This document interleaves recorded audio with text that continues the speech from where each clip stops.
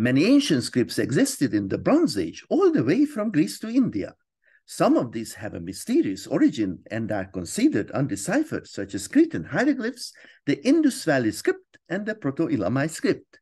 How are these Bronze Age scripts related? Is any script an ancestor of another script, or are they independent inventions?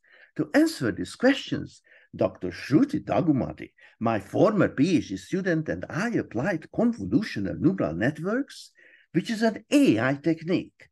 First, we trained separate convolutional neural networks to recognize 8 different ancient scripts.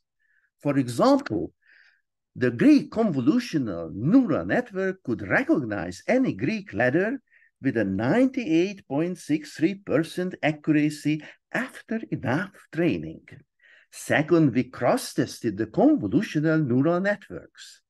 For example, when we passed Phoenician Aleph into the Greek network, then it was recognized as Greek Alpha.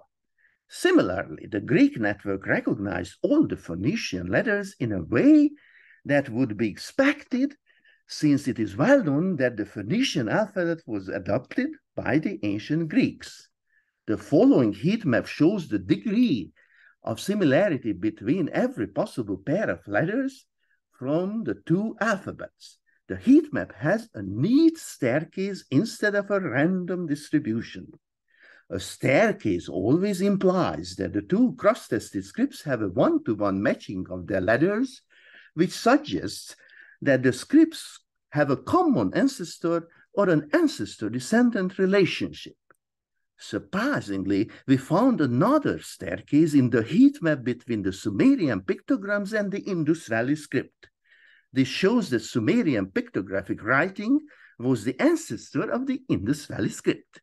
We identified 3 different groups of scripts using the principle that scripts can be grouped together only if their heat map contains a staircase.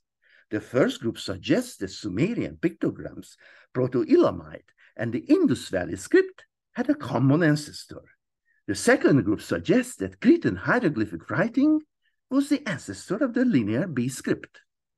Finally, the third group shows that the Brahmi script, the Phoenician alphabet, and the Greek alphabet had a common ancestor. The finding that there are 3 different groups of scripts shows that all the scripts could not have come from the same ancestor script. It follows that writing was invented independently by 3 different cultures at 3 different locations and times.